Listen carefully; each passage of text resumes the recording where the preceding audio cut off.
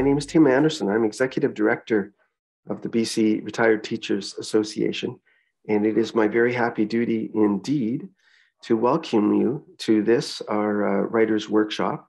We're really thrilled to have you on board. One of the characteristics that really makes BCRTA unique in the retirement association space is our publication, our lifestyle publication, PostScript. And the thing that makes it great is all the participation we get from our members. And it's the content there that really illustrates what living well in retirement is about. And it can be challenging, it can be inspiring, it can be heartbreaking. But most of all, it's a good read. And that's what we're about today, talking about what it takes to be an effective contributor to our magazine or to any other kind of publication, whether it be a branch newsletter or what have you. So we've got a bunch of writers on board here talking about the writing, you know, how long that could possibly take, but we'll try and keep it organized into about 90 minutes. So today's workshop sponsored by PostScript. Your hosts, myself, I'm editor of PostScript magazine, and Karen Cooper is my right-hand person, assistant editor, and we have two special guests today, two wonderful writers, Duncan Lowe and Linda Grace Philippsen. In today's workshop, we're going to have a little bit of an overview of the PostScript process. We're going to pull aside the curtains so you can see what goes on to put together our magazine. We're going to give you some practical tips on writing effectively in different formats. There's different kinds of styles of articles, and different tools will help you with each of those, depending on what you're aiming for. We'll use examples from the articles that we've had in our magazine. And my hope is that you will find through this workshop a number of useful principles that you can apply to any kind of writing you're doing, whether it's for a branch newsletter or other publications, or even just communicating something effectively to other people in the groups you work with. So let's get started with some participation here. I'm going to launch a poll. The very first thing we want to talk about with writers, especially writers who are getting started, is we have to talk about fear and obstacles and so on. So let's share with one another, what are the reasons why you might hesitate to write or have some trouble? And there's 4 choices. I'm scared, I'm lazy, I don't know where to start, or all of the above. Okay, folks, good news, bad news. The bad news is that about half of you who voted don't know where to start. Good news is we're going to help you with that. Only 5% of you are scared, which I think is good. Oh, no, maybe it's not that way, because all of the above shows me 29%. So we've got a lot of neurotic people on this call. That's great. I'm excited. It's always nice to meet other neurotic people. We're going to help you with those things. And to help us, I am going to invite now Karen Cooper to join me. And let's see if I can highlight you here. Karen.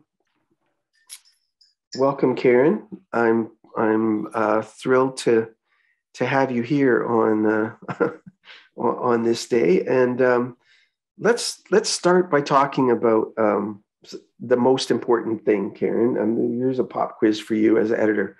Who's the most important person in our process? The reader. Yes. Not Tim. It's not me. And insofar as it's the writers, it's so that they serve the readers. Yeah. I think that's a really fundamental point.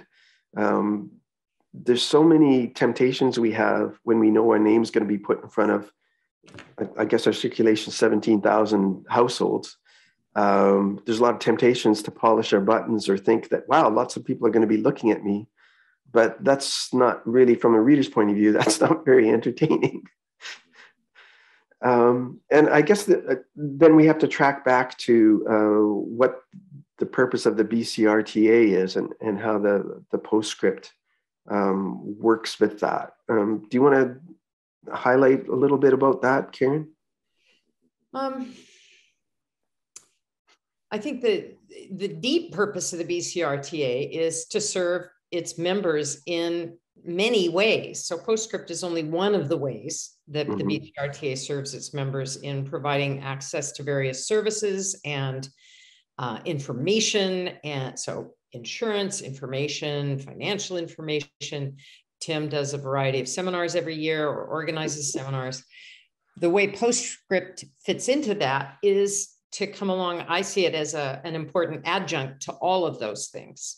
So I think the thing that feels exciting to me about it is precisely that we are primarily written by our members. But and I think just picking up on that point, you know, if we look at the mission statement of BCRTA, it's to foster well-being amongst our members.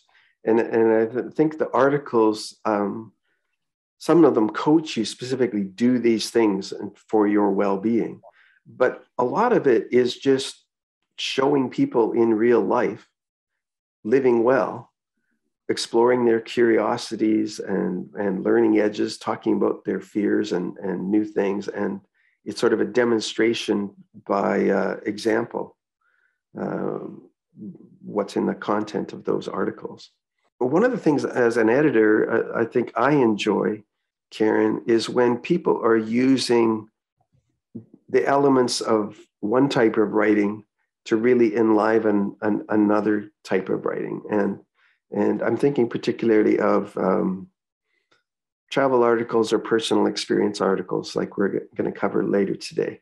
Can you talk a little bit about your thoughts on where you find articles are effective in that way? Sure. I mean, the thing is, and my experience so far is a lot of you, or almost all of you, are readers as well as those of you who have written for PostScript. The articles that really grab people, and this is common across the industry now, are those that use some of the tools of especially fiction. So pacing, voice or style, not flat, just narration of fact. And I think if you think about the articles you've enjoyed in PostScript, you'll start to pick up on what we're talking about. There's a sense that there's a particular author's voice at work, and they're shaping the story. They're including dialogue.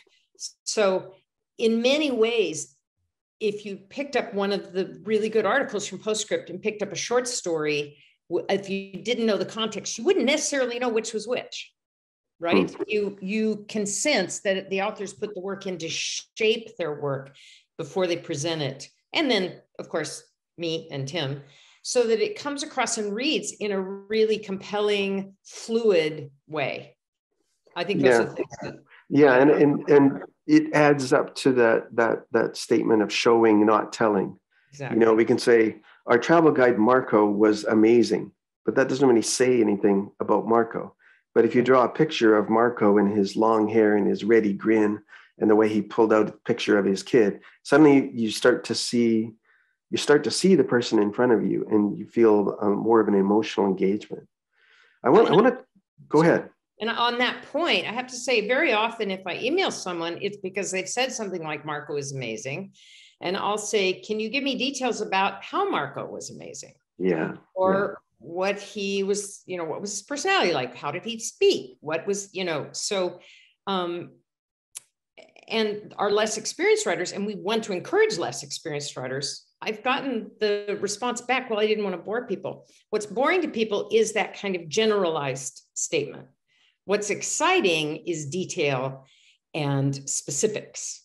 Yeah, very well said. Let's just jump ahead. I'm going to jump around in my notes. If you're an editor, you can handle that. We were talking about different kinds of editing. When people think about editors, they think of it just sort of as a schoolmarm checking their spelling. And we're pretty good at checking spelling too. And we need to be sometimes. But there's another kind of editing that I think really yields a lot of fruit, and that's developmental editing. Maybe you can talk a little bit about the psychology behind developmental editing. Sure. It links directly to the thing we were just talking about. So developmental, or in the past, some of you may know the term substantive editing because that was used at certain points for pretty much the same process. This is looking at the broader elements of the text beyond spelling, grammar, punctuation. It's looking at, is the voice or style consistent for the whole piece? Does the piece flow in a way that pulls the reader along with it, both emotionally, so the pacing, but also the order of things? And I don't mean just chronological order. I mean, there's a kind of internal logic to most articles that you want to emphasize. And sometimes that means moving whole paragraphs. Sometimes it means taking something from near the bottom and putting it right at the top. So it's the process of developing the shape and the flow and the style of the article so they all work together to best express what the writer is trying to express. And I have to say, as an editor, I'm not trying to rewrite your piece so it sounds like me. I'm trying to help your best article emerge with your best voice. Yeah, and I think that's well said and important. And I think as we go on in today's workshop, as we look at articles by Linda and Duncan, we'll see that really in effect. And I think if I recall in those cases, they arrived as really strong articles. And then the editing process said, let's move this here, let's move that there, and see what happens. And the results were really terrific. Let's talk a little bit about something that seems kind of fuzzy and is maybe hard for people to get their head around. But I think it's really worth talking about, and that's tone. What do we mean when we're talking about tone? Okay, there's several ways to describe tone or voice. One has to do with something called, I'm not going to go too deep into this, but I think you'll recognize it intuitively when I use voice. One has to do with the register of the voice. So formal to informal. Is this a more formal voice? Is this a more informal voice? You've all been teachers. You have a teacher voice. I know. I've had teachers. So, there's a teacher voice. There's a friend voice. So if you think about it in terms of voice, well, that voice comes through on the page and it comes through in dozens of small ways, but it actually is relatively easy to hear when someone breaks voice on the page. I might even have trouble explaining to you why I think you broke voice on the page, but if I sit and look at it, I can usually go, oh, this was a really casual article and they just used a 15-bit word. Right. Or here, and we already mentioned this, here, the writer's been treating the reader as a really intelligent person, and here they don't. And so that's that sense of tone, and it varies depending on the type of article and the writer. So there's a whole range of tones, and we aren't dictating tone, except that we do tend to link, well, you've got all the words, Tim, but we're aiming for positive, informative, engaged, friendly toward the reader. I think that's kind of the overall overarching tone that we're aiming at in the magazine. Yeah, I think one of the benefits that we have of being a publication that involves members writing for other members is that you're writing for your peers. You're writing for people that you respect and have some common experiences with you. So, and BCRTA's, fundamental mission helps us here too, because we're a nonpartisan organization, which means that if you've got a really strident, hostile, negative tone that's directed at tearing something down, it's probably not going to work in our context. We're about lifelong learning. We're about exploring new horizons, new boundaries, but not maybe not from the greenest people on the block. Our readers have some life experience too. So we're going to address them as intelligent readers who can identify with a lot of things that are talked about. One of the things that I find the most difficult to deal with it in terms of tone when an article comes in is if it's written in the Christmas letter style. And that's a kind of shorthand that I use to you, Karen. And it's the kind of letter you get from your cousin who's always bragging about their kids and thinks they're very clever. And there's lots of inside jokes. Well, that's okay maybe to get from your cousin once a year, but it's kind of hard to put up with that tone for an entire article. So if you're ending sentences with 5 exclamation marks, you're probably in trouble. Let's have even an exclamation mark at the end of every other sentence. We get a significant number of articles with a lot. I was about to say an awful lot. I'll say it, an awful lot of exclamation points. Yeah, and that's the thing of trying to emphasize this is important, and then this is important, and this is important, and this is important. And at a certain point where everything's important, nothing's important anymore. So now we're gonna, just so we can finish intimidating people in a silly way. Here's a typical page that Karen provided from a well-written article, and you can see here on the right-hand side, this shows all the instances in which Karen has made a bit of an edit here. And so it looks really, you look really like a really mean person here, Karen. I don't know what's going on.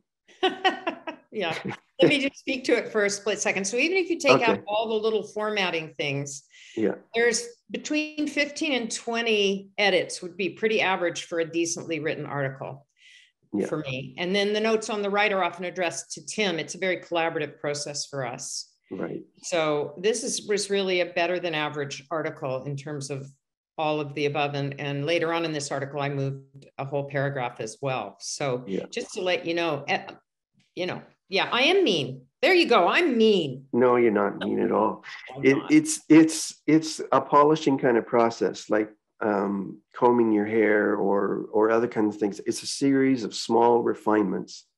And I think one of the things we want to encourage people to do in today's session is come up with some things that motivate you to get moving. And part of the thing that should actually give you freedom is realization that you don't have to come up with the finished product on the first run at it. And even after you've gone through a couple drafts and feel better about it and send it to us, know that it will get better from there because we're going to work with you on it. And as soon as you change the psychology from thinking, these words are my children, that whole kind of nonsense, that you are somehow identified with this, but you put it out as an object that we're all working on together, there's a real shift in the tension there. And it becomes not from having to justify ourselves, but how are we all working together to really serve the reader, like you said. So we've talked a little bit about copy editing. We've talked about developmental editing. We've talked about the things that we're looking to cut out. We've talked about the things that we're looking to add or amplify, which I thought you covered really well. Let's just do a little bit of a visual here now on how our form might change a little bit depending on what the content is. So you should be seeing on your screen here an article from a recent magazine by Martin Conder. Martin has given us a series of wonderful articles which intersect with his hobby of climbing mountains, particularly as a younger man, often without regards for basic safety. So he sent this article in, and all the text content you see here is basically his article. That's what he sent us. And so if there's any graphics on here, it's just been added to add a little bit of tone to it. So a lot of articles will be like this. If you're telling a story about a personal experience and you don't have any photos from that time, that's fine. You just send us in the article and then let the people doing the layout add a little bit more interest to it. So that's a very basic version. Here is an illustration of a couple articles here. The one on the left, technical article from our financial specialist, Mike Burton. The one on the right, part of a wonderful series of articles by Norman Gletto, where he talked about environmental concerns. And here, we really want to highlight that there are instances where your article will have technical details. And technical details don't work so well in a narrative form, Karen. It's hard to have a paragraph where you're just absorbing all those things. And that's where you want to start looking at maybe using bullets and tabular data. And so let's zoom in here first to our financial article. And you can see here he's done that in two different ways. Here is our list, a list of considerations that you have to consider when you're talking about the deductibility of financial planner fees. So that's going to be hard to read as a paragraph. So he's broken that out as bullet points. It becomes very easy to follow. And then here's another interesting example. We have a comparison of two different methods, the indirect method and the direct method. And when you're comparing two series of data, then it's really helpful to use this tabular format, and it becomes easy for people to scan. I think one of the other aspects of this, I'll invite you to comment on this, Karen, is that our readers will have different learning styles of what they're going to get out of an article, and these format changes can help. Yeah, absolutely. I have taken chunks of data and turned it into bullet points much more than once for just this reason. And then it also helps just within the article to have these different pieces in terms of people's attention, just brain level attention, both because of the different learning styles and actually for all of us, shifting the not so much the tone, but the sort of the shape of the information from long to short. And also very often the extra words around the things that become bullet points aren't really essential to what people need to get from the article. They can almost be a distraction from the one thing you're trying to communicate. Exactly. So stripping away all that narrative and just getting into data when you're only trying to communicate data is really effective. So here, let's zoom in now on Norman's article. And here again, we have a comparison of two states of being here. So here's his consumption of carbon, or in a particular year, 2016-17, and then 2 or 3 years later when he's moved this. So he's got a lot of these concepts covered here in the text above. You'll see he's got some data here that's appropriate. The average North American diet produces 2,500 kilograms of carbon dioxide per person per year, which is a little bit shocking. But that's a standalone fact. So it fits inside the text.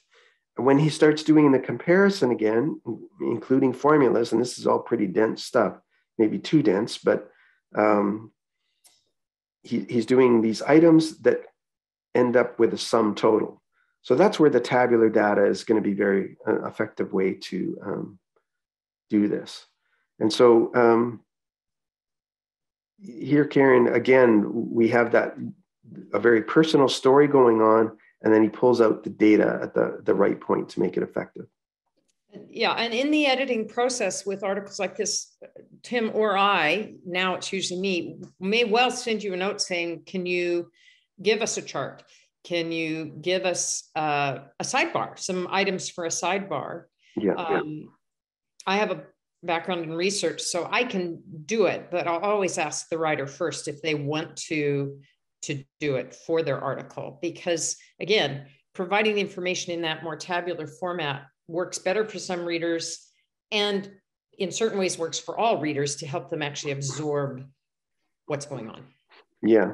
Now, there's one area where I wouldn't consider tabular data being really helpful, and that's in a poem. Unless someone here is inspired to write a poem using tabular data, that would be very creative, potentially, and you may win the Nobel Prize for Literature from science teachers. I don't know. But here's an article from Paul Desjardins, who's a wonderful photographer and most of all, a wonderful thinker. And this is from a couple issues ago, I think the spring issue. And what he's done here is very creatively, he submitted his photos over here, which we've arranged together. And then we let the poem stand on its own on this page. So one of the things that's fun for us as we put the magazine together is we start to think of compositing these different pieces as page spreads. And you'll often find now that an article will lead off with a strong hero image, we call it, on the opening page. And then that sets the emotional tone for the article. And so here we've got the poem on the left, which is a wonderful, witty little tribute to the voices of birds compared to the visual experience of experiencing colors. And speaking about tone here, what do you think about this title for the poem, Karen? If birds could tweet colors. I think it's great. I mean, it catches the tone of the whole thing, and it's a pun. It's a pun. It's a pun not only in our technological word, because we think of tweeting right. as something else, but it sets that kind of whimsical tone that he has. And what is so effective to me about this is that he ends up landing that poem in an emotional space that actually really, hits home. You really feel like you've touched something. And the combination of the words and the text is wonderful. So thank you to Paul Desjardins for that illustration. One of the questions we get quite often is, what's my deadline? So I'm just going to show on the screen here some of the basic points that will be helpful for people. Depending on the issue, there's going to be a deadline date. And this is also on page 4 of every magazine in the fine print there underneath the masthead. You'll see that. So our next issue that we're producing now will be the fall issue. And if you're interested in submitting for that, please have your article in by July 15th. If not that one, then the next one after that is the winter issue, and that'll be October 31. If you've got something that's topical to a season, here's a hint. If you've got something about a winter activity, send it for the fall issue at the earliest and the winter issue. Don't submit it for the spring issue, because that won't be helpful to the readers. So something to think about that way. File formats. A lot of us are getting better at technology, but it's always helpful to know. We prefer to get things in Microsoft Word format or an RTF or PDF, or you could do it as a text file. One that gives us a bit more trouble is Apple's Pages format. That we don't like that as much. It creates some grief for us. So it'll just make our job a bit easier if you submit it in one of those formats. We have, from once in a while, received a handwritten submission, and it will be considered based on its merits. But it is easier if we get it in a simple format. Also, one of the things under the category of trying too hard is trying to put fancy fonts or really unusual formatting in what you submit to us. That actually is something we have to take out to work with it. So simpler is better. And the next question is images, photos. Just send us the biggest version you have. Don't necessarily try to edit it a lot. And I'll show you some images later on, both in Duncan's and Linda's articles, and we can talk a little bit about how they support the effectiveness of an article.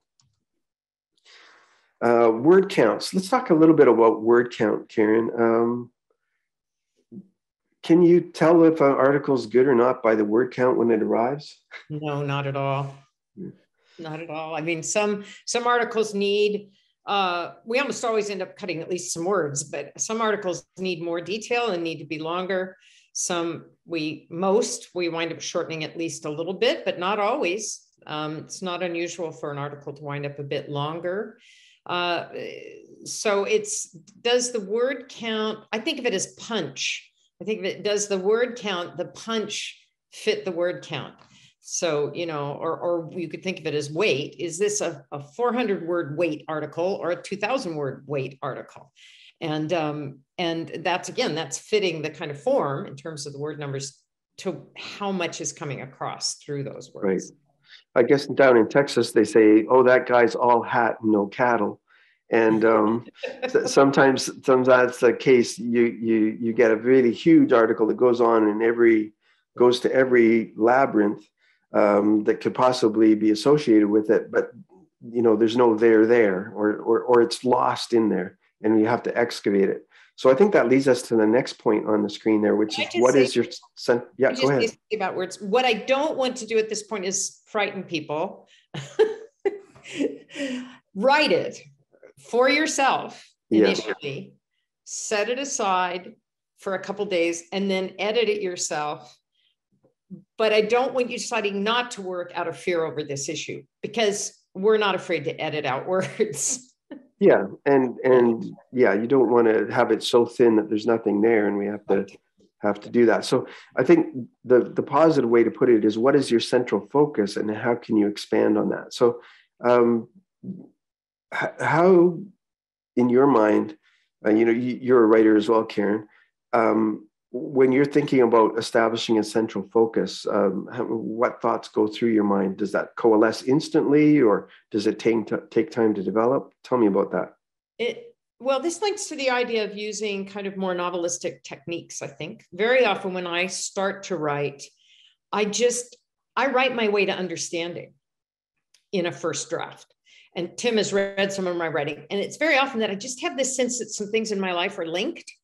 And then after I've written a first draft, I go, oh, there it is. But then I have to go back through and strengthen that link. And just to mention the only article I've had in the magazine, the Josephine Tay article, that certainly happened with that article even, which was quite a factual article about another writer, which, by the way, Tim had to edit. So, everybody gets edited. Yeah. But yeah, I think it can work that way. I think on a more informative things that I've done, I know what the point I'm trying to get across. So it can go either way. The main point is that by the time you turn it in, you as the writer should have a sense of what that main thing is. And then you can pull it up. And Tim's going to give you some examples from the two writers that we're talking about the pulling out of a theme or of small things, small touches that you can sort of tap into all the way through an article. So yeah, it can go either way, as long as by the time we see it, we can get a sense of what your central. Yeah, and a really strong article or a really powerful experience will have more than one element in it. It won't be some kind of purified thing sitting in a test tube that only has one thing in it. It's going to have a number of different elements. And here, I don't have it to show on the screen, but I'll just put this. This is an article that came in. Is in our latest magazine, and I'm just going to read the title to you because you can't read that. So if you haven't heard this, talk about breaking the rules of focus.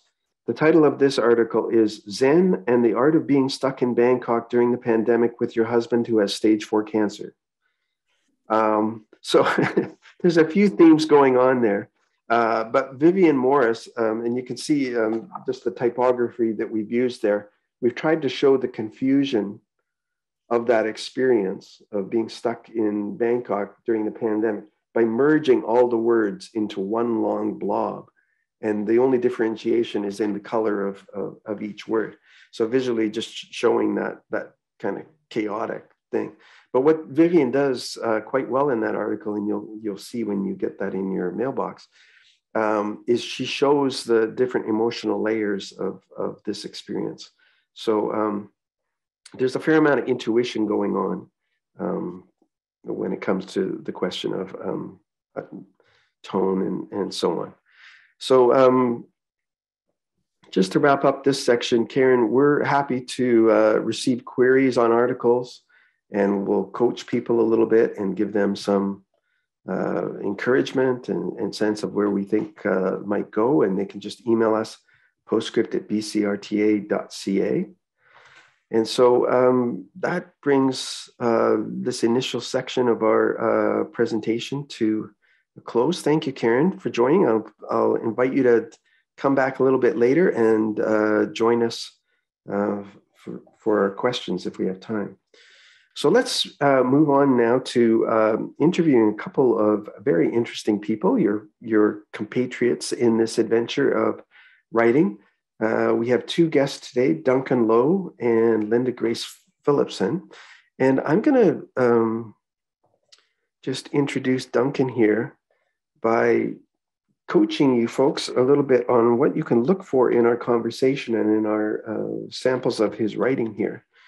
Because Duncan very effectively in his article, Slow Fire, demonstrates a lot of things we've been talking about today. Duncan won the PostScript Excellence Award for his article about building a wood-fired oven. And here's some things to watch for in his article. Duncan does a super job of not only explaining why he did what he did, but also how he did it. And those two things together make for a really fun article to read. You'll see that he has a number of different elements in his article. He mixes the different formats. We've talked about using tabular data and narrative. He does that really effectively. And he has some great supporting photos that bring the article to life. And as we may even experience now, Duncan is one of those super guys who's fun to talk to, and he adds a little bit of humor to things. So, Duncan, I'll ask you to turn your microphone on and welcome to our workshop today. Good morning, Tim. Yeah, it's terrific to talk with you again. I always enjoy talking with you about life in general, but also about the process of writing. So you had a quite profound experience, it seems to me, around this issue of the wood-fired oven. And one of the things that highlighted in the article, here we can see our opening page here on the left-hand side with our hero image. You didn't provide that image. We needed a bigger image, so we used that. But what's interesting to me is the opening sentence that we settled on here. You really highlight the need that started this, and it wasn't just a need for a particular kind of food or warmth.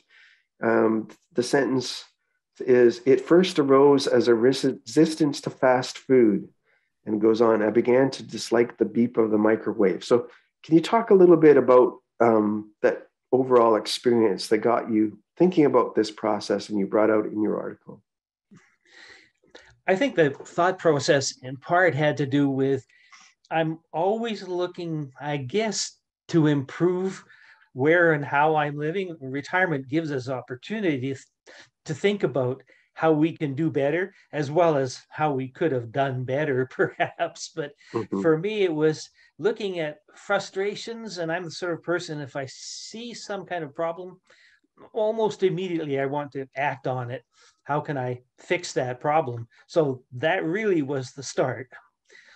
Yeah, and what's interesting about the way you phrase that is most people would think of a microwave as a solution to a problem. Like because you now don't quote unquote waste any time, but you were talking about a different kind of problem. Well, I think it's true that we lived fast and furious as teachers. The whole world revolved around how quickly we could get food on the table for our kids or get out the door at breakfast time and so on. So when there's time to do things differently, you also have time to see, there is better tasting food. And of course, what provoked me was there's better tasting bread out there too. Right. And you highlight that here, and I'll just show the next page here. You highlight here the what you call the holy grail of bread. Tell me about the holy grail of bread. Well, I think anybody who then embarks on trying to be a baker begins to realize there is an entire world of information out there about how to do it, despite the fact that it's been done thousands of years, right? And I learned about the competitions that take place, for instance, in Paris, to determine who is the very best baker of the baguettes. And at any particular time, I bet you could find out at least 8 or 9 of them claiming that they are the very best. So that was the interest right there, knowing that everybody's trying to do it better. It was an intriguing puzzle to try to solve too. Yeah, and I think the other thing that really jumps out at me in our conversation so far is that you're talking about a quality of life for yourself now in retirement, where you're setting your own terms. I think that's true. And maybe the answer is I'm setting my own terms by the goals, which is what else can I do to live better? Right? Yeah, yeah. Now we talked about having a bunch of different themes. Over on the left-hand side of the page here, early in the article, you can see that might be hard for people to read, but you introduce this paragraph by hearkening way back to that ancient tradition of bread making in Egypt and the Romans. And so you get this sense that you're joining into something that's very grand and big and important, a very important part of civilization. And then you immediately undercut it with this funny little comment. A friend suggested that I look at adobe ovens and that I could, Tom Sawyer-like, invite some neighbors to help me build a cob oven. So I think most of our listeners here will remember Tom Sawyer's work method. Talk a little bit about that and that delightful little touch of humor that you've got there.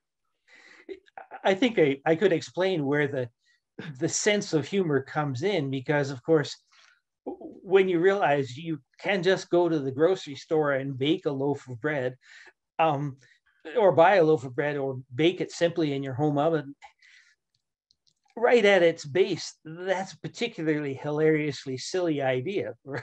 Right. And especially if you intend to spend large amounts of time, as it turned out, far more time and effort and money than I had ever anticipated. There's also that self-awareness at all the time that I'm really doing a very silly and transparently foolish thing. And I would think, well, okay, transparently foolish reminds me of Tom Sawyer and all the various things that a skillful manipulator could get other people to do. Right, because he's painting his fence, and he tricks people into thinking that this is such an enjoyable thing that they should participate in.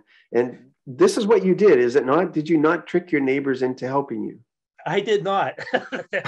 It looked at a closer examination to be disreputable and foolish. How's that?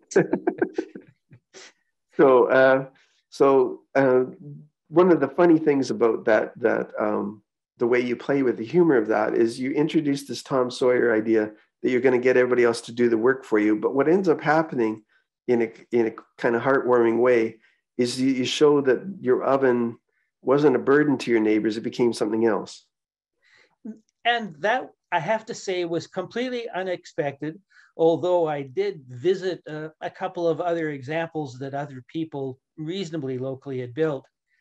It had more to do with being picky enough and wanting to be able to do it myself. I hadn't realized the appeal that it was going to have. It was really very much a personal and private obsession to begin with, until others began to want to get involved as well. Yeah, and so once your oven's fired up, in fact, it became a gathering place for people from your neighborhood. Even from the beginning, at the very first efforts to try and pour concrete, anybody who's done it knows it's tedious, hard work to do in a hurry. And many of my neighbors, it's a tradition within the neighborhood. We help each other out fairly regularly at all kinds of difficult tasks, from gathering firewood to plowing driveways and all the rest of it. Yeah.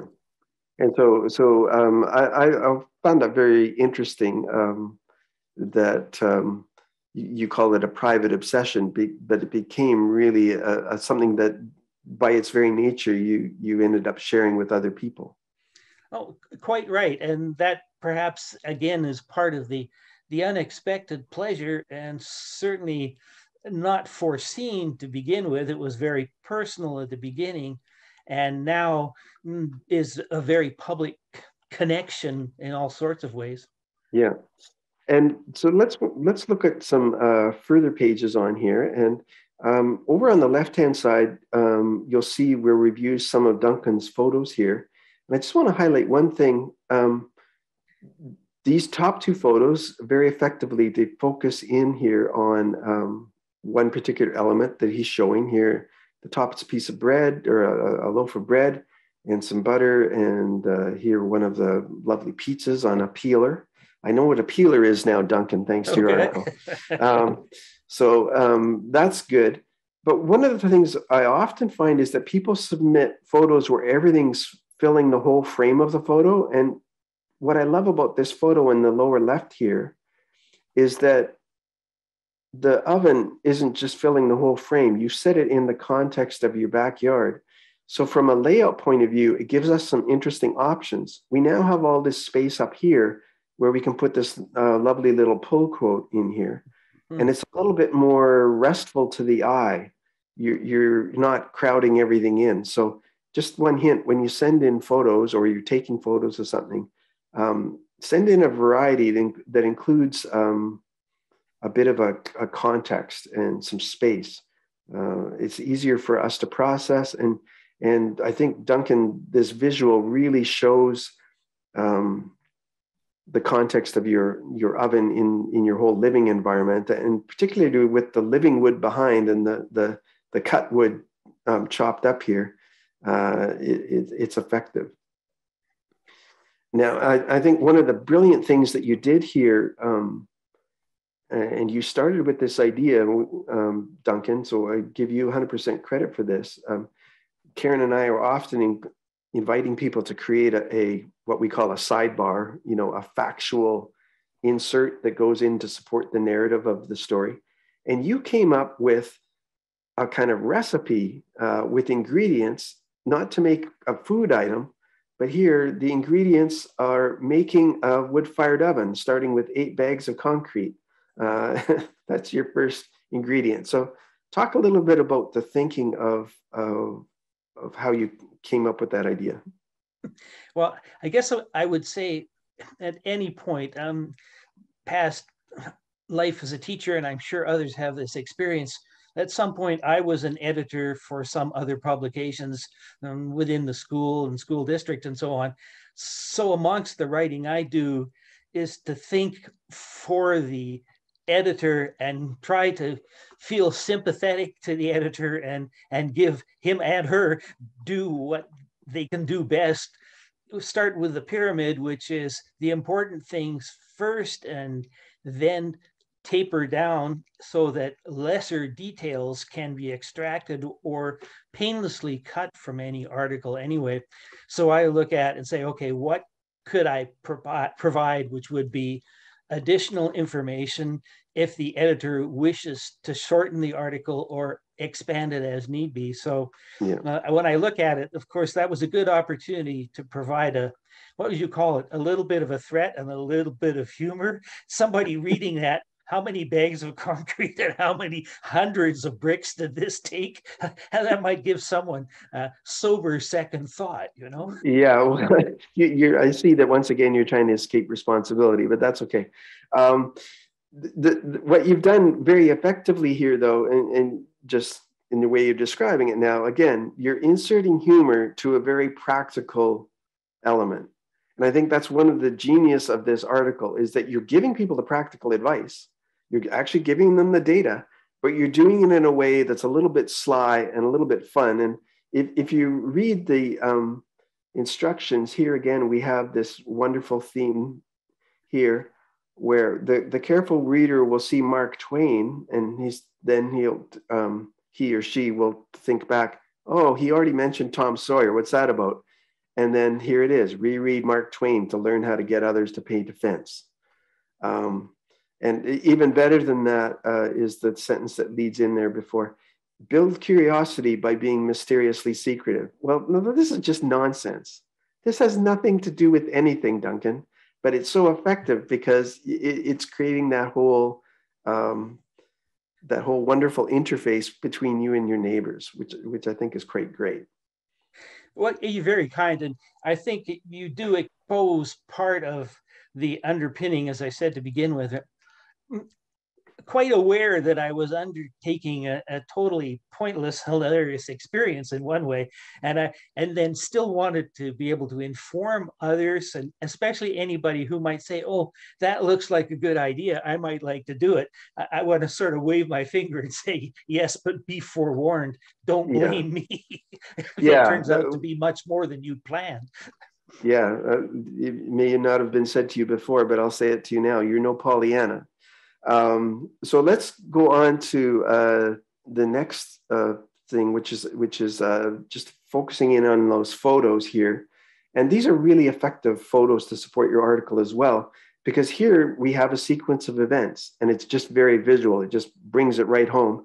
And here you are at the beginning of the process, still grinning. I don't know if you're grinning by the end, but very effective. And so for me, as I'm compositing this article to publish, all of this tracks back to that other photo that we showed where it was finished sitting in the forest with the snow on it.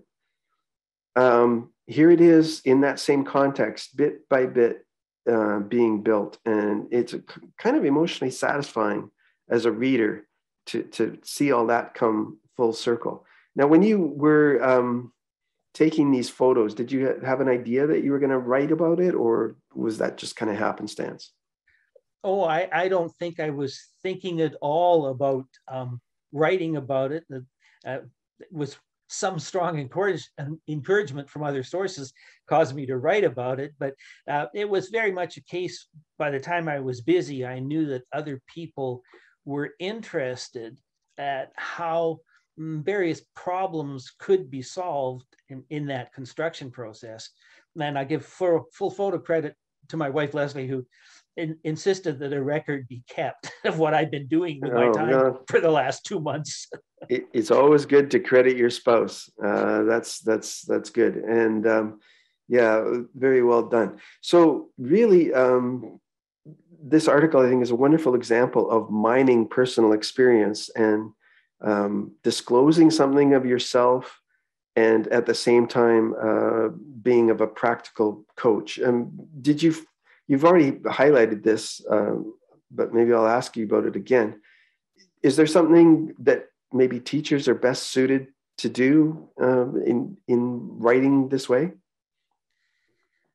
I think so, probably. I think Karen said to begin, the most important part of the process is thinking about your reader. Was any teacher can look at a classroom and say, who are the people that I'm trying to reach? What are their needs or their understandings or their limitations? And so, yeah, I think if you're writing and begin by thinking, who is my audience and what do I have to do to reach them? That's a really important skill, I would argue, for any writer.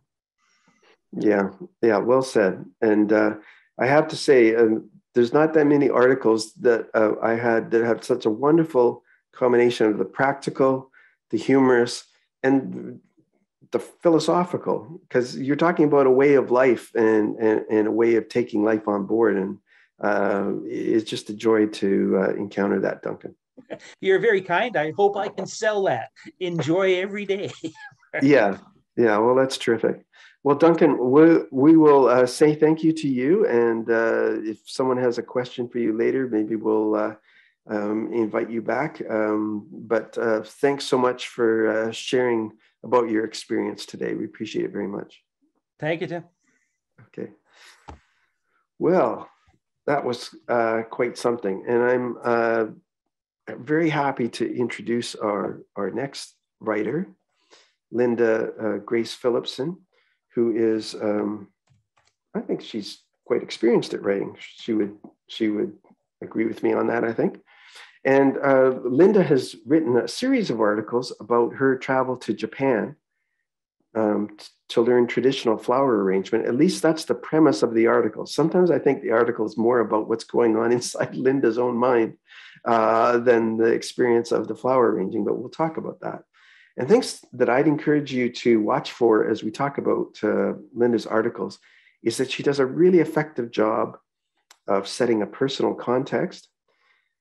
she has a narrative where the stakes are high. And we were kind of joking before we got the workshop going that flower arranging wouldn't necessarily seem to be high stakes endeavor, but Linda shows that it can be.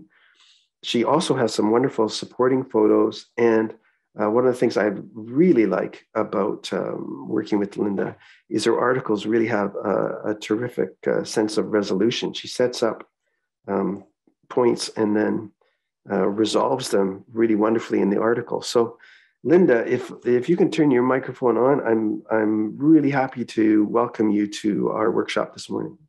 Thank you, Tim, and hi to everybody else. Well, it's one of the exciting things about working with you, Linda, is that you really have writing that brings a point of view, and Karen was talking about the tone and the voice and that sense of presence of the writer, and I think people who are listening to this call might find it kind of odd or surprising that it doesn't necessarily start out for you that way, that like all kinds of people, you have your own way of working, and sometimes it seems like a jumble and you don't know where to start. So can you talk a little bit about how you find that your brain works best and the approach that you take to get started on an article? Sure. First of all, I have to have some kind of experience to go on. And then secondly, I really understand how my brain works. I know that I'm a very balanced, abstract, random, and concrete sequential. I am abstract random by preference, but over time, I have really learned to become very concrete sequential in getting a job done. It really helps as a teacher for sure. Yeah. And as a writer, it does as well. But I then know that I have to get out of my own way, and I have to deal with the way things come. If I'm writing a how to go to a certain place and have a certain kind of experience, then I can pull to the concrete sequential side and I can do my numerical outline with the key points and the subordinate points, and then I can go tick, tick, tick, tick, tick down the thing and, wrap it up. Whereas other things are much more difficult because they seem to come in rather randomly. And then I tend to look at them as, for those of you who sew, as a crazy quilt. The pieces are all different sizes, and you're not necessarily getting a block, that is really sort of set. And then you have to look for ways of connecting them and stitching them together by making transitions. So to do that, I do a lot of writing on Post-it notes because I would get all my great ideas driving to school. And how convenient. Yeah, really. So I'd be pulling over and I'd be filling up a pad of Post-it notes and then sticking on the dashboard, because if I didn't write it down, by the end of the day, the idea was gone. So then I come back into the car and like, oh, that's what I was thinking this morning. And it was all back. And then because it was all out of order and it was just this jumble of things, I could apply something that I learned from a student teacher. And I warned her, I says, the principal is going to, tweak the timetable, and then your lesson plan is going to be all for naught. So be aware that you need to do that. So she put her whole unit in a file folder that could be spread out with Post-it notes that could be moved around to the days. And I went, brilliant. And I started to write that way. I could move these Post-it notes around and I could shuffle things. And so I've also sometimes used taping and transcribing. If I'm traveling and I'm just too tired to write something, I have a little digital recorder and I can just yap into it and pull from that. And so that's kind of, I'm sort of all over the place. And then I don't write in order either. I really can't start an article, and flow it from A to B until I have the first sentence. It leaps into my mind on a day, and then it's there, and then I can write. But that doesn't mean I wait for that. I write all the other little supporting bits that I know I'm going to get to, but I don't have my beginning. So just to be clear, you're working on it in terms of brainstorming and assembling those Post-it notes, Yeah. and things come to mind. This is important and this is important. I'm not sure how they're Mm-hmm. linked yet, but I Mm-hmm. know that they're somehow associated. But the point at which you seem to be able to start pulling things together is when you identify that opening moment. Sentence. Yeah. And I compare it a little bit to cooking. There are some people who get everything mise en place, and you've got all your little crucibles filled with your salt and your baking powder and all that, and then you start putting it together. And you've got somebody else who is a writer who does around, and you get to a certain point in a recipe and you realize, oh, I don't have this ingredient, so you have to go to the store. Then you meet somebody at the store and it takes half an hour to catch up with them, and meanwhile then you have to get back to your recipe. Okay. So it's quite random in both ways. Right. So before we get too random ourselves and Right. move off from this, I want to talk a little bit about this opening here. And this is the opening spread from the very first article in the series about Ikebana. And I'd like to zoom in here on this initial paragraph, and I'm just going to read it out. As my 3-month Tokyo adventure drew to a close, I walked home along Aoyama Dori. The setting January sun gilded the glass facades of buildings. The normally gray towers glowed gold. I did too, quite on fire with exhilaration. So, Linda, this is, for a concrete linear person that you were bragging about being, this seems like the strangest place to start the article, and it's enormously effective. What you're doing is you're talking about a feeling you had at the very end of that experience as a way of introducing the article. Can you talk a little bit about why a writer would do that, and the psychology of what you're doing by setting it up that way?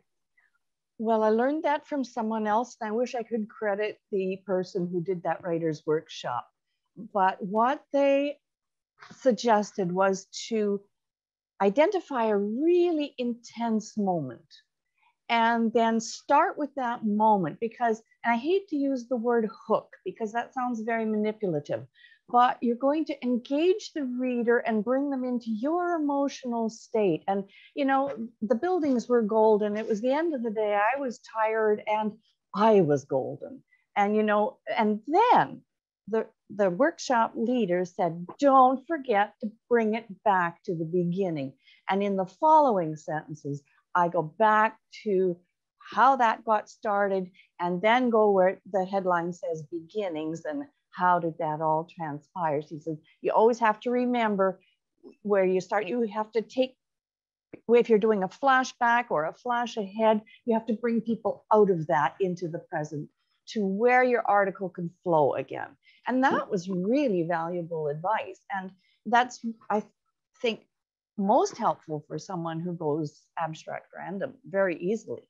Yeah, and I think it particularly is effective in terms of those articles where you want an emotional payoff to happen, because it really it creates that payoff moment by setting the context for, you know, this is the theme, this is what we're dealing with, this is, you know, how deep this went, and then as the components come together, like good movie making, quite often you'll see something presented at the beginning, and then we'll move back in the story. And in a sense, I don't use the words, but it's a spiritual experience as well. And I don't like to kind of be pedantic about stuff like that. I like to let people who can feel it. And if you don't feel it that way, if you don't interpret it that way, I don't have to bang anybody over the head with, you know, my philosophical kind of insight at that moment. Yeah, and what's good is you don't have bullet points of these were my philosophical insights. It's associative, it's poetic. You're immersing people in that description of that glowing environment and that feeling that you had. I think the other phrase that I wanted to highlight before we move on to our next series of points was something you said right at the beginning, which I thought was really interesting. Get out of my own way.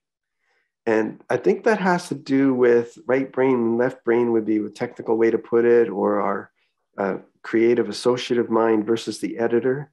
Mm-hmm. You know, you've been a teacher, you've done a lot of experience, so you know how to edit and cut things out. But we kind of have to shut that off in the early stages, don't we? Yes. And again, most coaches will say, write a crappy first draft without stopping. Just write. Don't correct any spelling. And, you know, it's bad because Google will underline or Word will underline everything for you. And we tend to get stuck on that because we want to be right. And, you know, we spend a lot of energy teaching kids how to be right.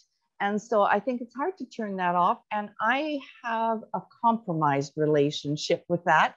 I do it about 80% that I just write, and I do a 20% of this and that, because I also know my own mind that if I get a thought in the middle of that, I'm going to lose it if I keep going. So I just throw down square brackets or a little highlight, and I just type that other stuff in fast, and then I keep going. So I've kind of learned my own way of doing that. So that I don't lose my good thoughts, just like the Post-it notes in the car. Because if I go further, it's gone. And I don't have to go very much further for it to be absolutely gone. So right. Then, but it's really important, I think, to just not worry about the correctness of it. And then I also write on only one side of the paper. If I'm printing it, if I'm using the computer rather than handwriting, either way, I write on only one side of the paper, because then I can cut it up and move it around. I don't see things too well on a scroll, and a computer is a scroll. And so once it disappears, it's gone. Whereas if it's an open page, then I can see it and I have a sense of it more, because I'm more physical about it rather than having it all ethereally in my mind. So, well, this sounds like you're set up in terms of your cognitive setup. You really are a flower arranger kind of person, in the sense that you're actually physically snipping paper, and the idea of Post-it notes, taking these elements and posting them in certain order and cutting up pages of your first draft and reorganizing things. I mean, that's a very much like an arrangement kind of model. Well, thank you for that, because I hadn't even sort of perceived it in that way. And that segues really well into the structure of writing, which is balanced, and it is formulaic in certain respects. Well, tell me about the formulas. Formulas sound constrictive, but I've got a feeling from reading what you've written that it doesn't turn out to be restrictive at all. No, well, you got to have a beginning, a middle, and an end. And in Ikebana, you have a shin and a soe and a hikai, and they come in at different angles. And according to what you are creating, whether it's a slanting style or whether it's in a suiban or in another kind of vase, these all have guidelines. And then within that, you also have freestyle. So in freestyle, you can break all those rules, which you were mentioning when we talked earlier about the writer who was writing, Leslie Davidson, dancing in small spaces in the recent issue on page 30. She does this all the time. Like, it's really free form. Yeah. But there is such a structure underneath that. She's breaking all the rules, but she knows what those rules are. So that way, writing is very much like Ikebana. And back to Ikebana, at the beginning, you are really held strictly to forms. You know, and I used to resist like crazy having to teach students to write a 5-paragraph essay. And I would tell them, you only have to do this for the government exam. So learn it, learn how to pull it off well, and then do what you want. You know, you have to recognize that certain strictures at the beginning, you'll be more adept at sort of sticking to them, and then learning all the rules. I mean, it's like Perlman said the same thing about playing the violin. He says, I know all the rules, so I can break all the Bach rules I want. Right, I do all the time, you know. And yeah, and there's that tension of playing with expectations, because we do have certain set of expectations of form. When we were talking with Duncan, we talked about there's an expectation that there's a recipe and a formula, and when you put some little humor in there, that's a surprise to you, because you don't. That's not usually what's going to find. Yeah. And in certain kinds of articles, I mean, if you're strictly doing you're doing an information dump, you know, you might not find the vehicle for being super creative, but you can still, as you pointed out, you know, the recipe for building that oven, that was very clever. Yeah. Now, one of the things I think you do very effectively is that you set up the emotional stakes, and then you set up this sense of becoming aware of this very defined structure. It's very Japanese way of thinking, with all these rules that you're part of your emotional journey is counting rule after rule after rule after rule that's kind of overwhelming. And so what you model so beautifully in those all three of those articles is that you take us sequentially through the steps that are happening in the classroom, but you're tracking your emotions through that as well. And so it's two different journeys in one. And does that just happen, or do you consciously build those twisted or that braided kind of narrative together? Well, I journal almost everything. And so I started a journal for my Ikebana lessons as well. And I'm so glad I did, because in the absence of being able to go to Tokyo during the pandemic and things like that, I went back to my journals and I read those. And I read my teacher's critiques, but I also taught self-assessment to my students. So when a teacher didn't sort of make a big to-do about all the things I had done well, I went in there and did that. And I think I revealed that in my article. And so that way I could keep my confidence up, because Japanese pedagogy is very different from Western pedagogy. And this is important for writers to know too, that criticism is not a destruction of, your beautiful thing. Criticism is value added to what you have created. And I had to learn that, because nobody actually told me that was the Japanese system, that you would get criticism, and then if you would fix it, you would get criticized again on something else. Because your teacher was seeing his responsibility or her responsibility to add more value to what you were doing.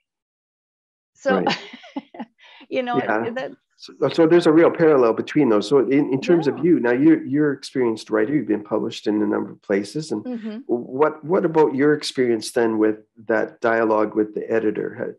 How does that go? Is it as much of an emotional roller coaster for you now as it maybe was, or how does that go? It can be. Every editor is different. Some editors, I think, like to mess with copy. And I was warned when I was writing for the Vancouver Sun and when I was writing for the Globe and Mail, I was warned by other writers, on staff writers, and I was freelancing, which editors had which kinds of approaches, and help to know that in advance. So, but if you don't, if you're just pitching articles and stuff, you learn as you go along. The only editors I resent are the ones who put mistakes into my work. And that has happened. Yeah, I can see that. I've had to write back and correct them and say, no, this is not pronoun agreement the way you have rephrased it, but I can do that. But no, it's generally, I mean, with you and Karen, it's been super respectful and stuff. And I used to love the Globe and Mail, because I mean, those two guys, Jack and what's the other guy's name? Marvin.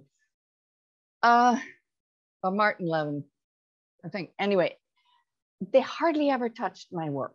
They just let it be. And I thought, oh, well, that's great. If they think it's great, then I think it's great. And then the one time I got, this is a rather convoluted sentence. Yeah, it is. So it got to be that kind of repartee with an editor that is nice. Yeah. Yeah. It's the trust is sort of the currency that's going to make it work or not work. Absolutely. Yeah. Yeah. If the editors decided that he's going to write his article over top of yours, that's probably not going to be received very well. No, and that hasn't happened, that somebody's really tried to rewrite my article, but there have been times where I have not been pleased with the way something was printed, and I take that really seriously, you know, because I work very hard at it. Once I get my, you know, draft and have it, you know, my beginning, middle, and end, it's the editing of it. I obsess over it, and it's a joy for me to do that. It, you know, maybe borders on a disorder, but I don't care. It's fun. It's like alcohol, you know. well, I think hopefully better results than that. One of the things when you and I were talking about this workshop before, you used the phrase, because we're writers, we're going to mix all our metaphors here, Linda. But one of the metaphors you used about making your article more effective or hitting with the reader, use the phrase underpainting. Oh, so let's talk about underpainting and what you meant by that. Yeah, underpainting is adding the sort of geographical aspects of the geographical setting, maybe emotional tones like in the weather and things like that. So you don't have to say how frustrated you were. You know, you can say that you were, you know, stopped on a train between two stations and lightning coming down and, you know, that kind of thing. And you have to be careful with that. You can't do it too much, but you see it in the golden buildings and walking along the street in that opening that you pointed out. And that's just building to that euphoria that I was experiencing in this, you know, pre-sunset moment. And that's an example of underpainting, putting in those kinds of details.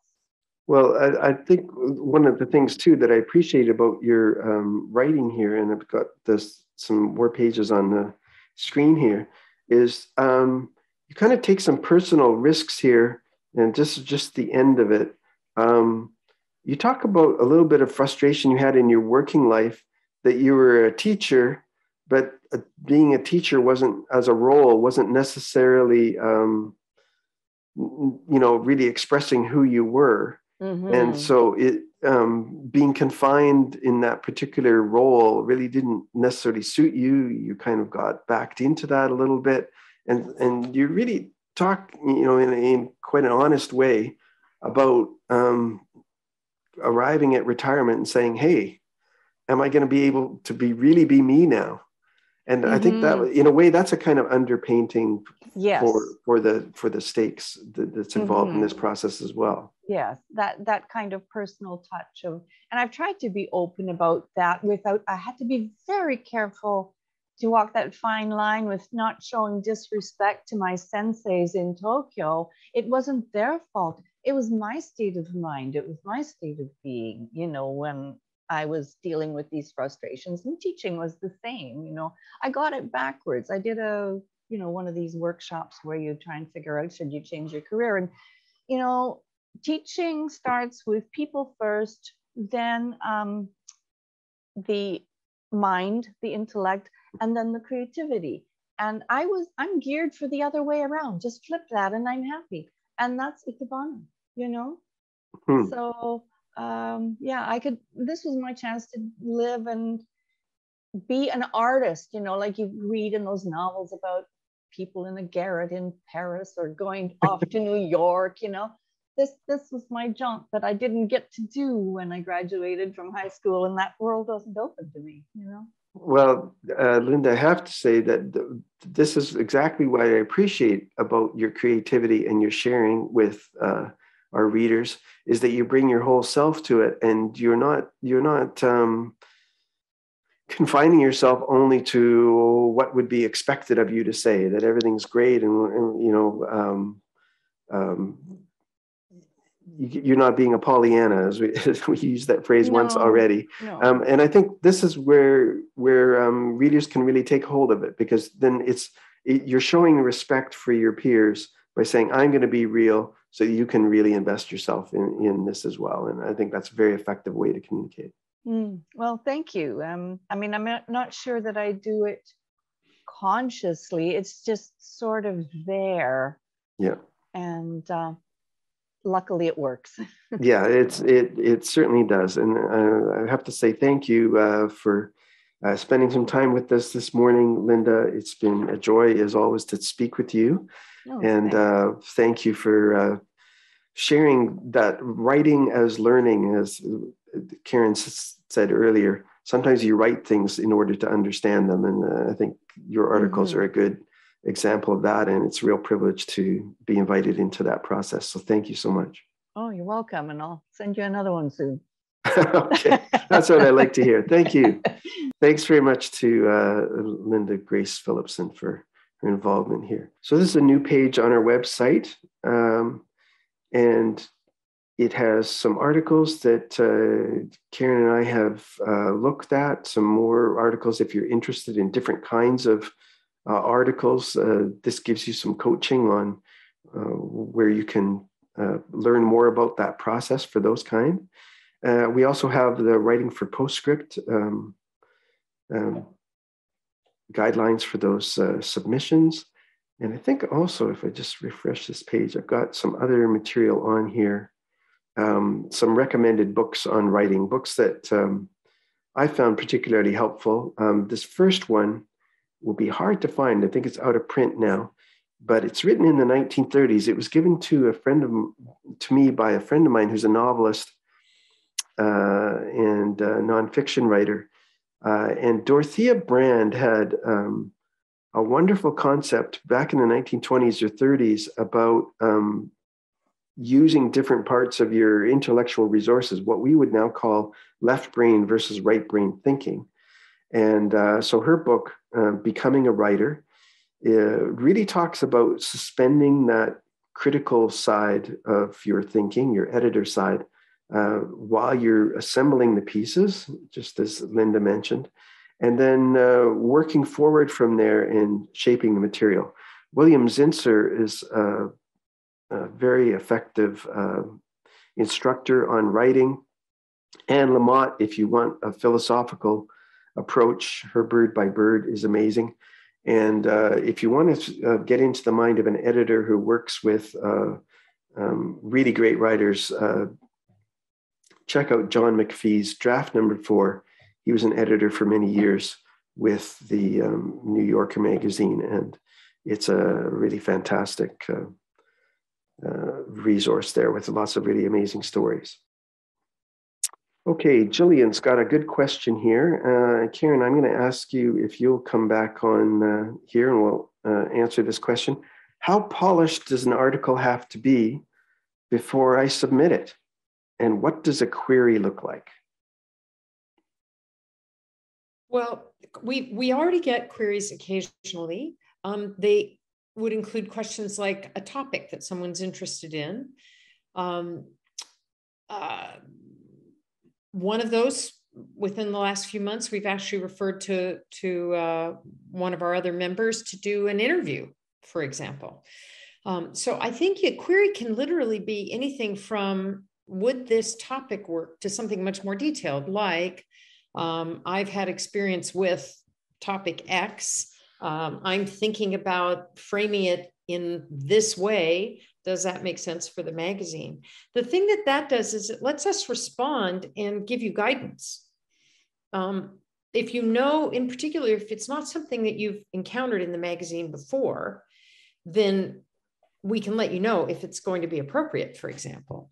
And the answer is usually going to be yes, but then with a little bit of guidance about it, including personal stuff, we might give some guidance about tone. It just helps shape, really, frankly, your experience as a writer and ours as an editor, so that the eventual article is what's needed. And in terms of how polished, I would say as polished as you can make it, though it is possible to over-edit your own work. Yeah. So you need to have some... Sometimes I've had people submit articles where they say, I think this is really good, but I'm worried about that. And that's a good place to start. Linda, I have a question for you from one of our readers asking, can you tell us what you mean by writing on one half of the page? Oh, I just mean don't write on the back. You know, everybody's, I think, conserving and recycling and doing all these environmentally sound things. I know I am, but I've learned that I can't do that if I want to cut something up. That's all. Okay, yeah. And I guess if you print it out and you have room to scribble more stuff on the margins and so on, I find that is a lot easier than editing on the screen as well sometimes. Absolutely. Your brain works differently when it's on sheets. And each brain will work differently depending on the person. Some people will be fine on screen. And as I said earlier, I like concrete material to work on. Okay, that's wonderful. Yeah, Karen, let's talk about writing a historical article. We've got a question here. What are the hints when I'm doing a historical article? I presume tracking with some kind of events. What are the things we're looking for there? Well, I would say once again, I think, and correct me, Tim, but this is just going based on what we do already, is there needs to be I'd say first off, there has to be a personal connection for you, even if that personal connection is just how or why you got interested in this particular history or this particular figure in history. Something factual like that, do your research. And if you look at the writer's resources, several of them mention, you know, depending on what you're writing, make sure that you're bringing something new to the readers. Now, it could be that you're writing about someone who's so obscure that by definition, everything's new. Mm. But if you're going to write about somebody who is well-known, then your personal connection to it or some specific aspect. And then remember, this is, you know, typically under 2,000. I see Carolyn Malm, one of our directors, has thanked everyone, and she added an exclamation mark, and being a little nervous about adding exclamation marks, she just wants us to know that the exclamation mark is because she's excited. Yeah. So exclamation marks are allowed, and that's okay. So thanks for that. Well, thanks so much to all our participants here today. It's been fantastic. We've got a lot of positive comments here about how interesting this was, and some requests to do another one. So we'll think about that, and it might not be about just about articles. We know a number of our members like to write books too, so maybe we'll even expand into that into the future. But I would like to just sign off now with a special thanks to my co-host, Karen, and my special guests, Duncan and Linda. Thanks so very much to each of you for your contributions today. We really appreciate it. And thanks to all of you who attended. Thanks, and good morning, everyone.